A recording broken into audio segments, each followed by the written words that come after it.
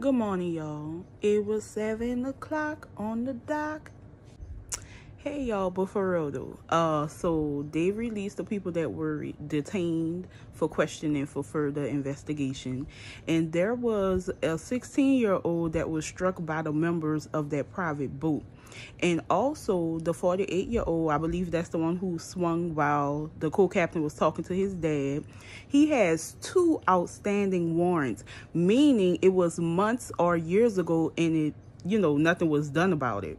So you're known for this behavior. Now, disclosure. I'm not saying everybody that owns a business act like this, but they have enough people that's of a certain status. They are so entitled and they think they can get away with anything. Now, your warrants, your outstanding warrants were for assault as well.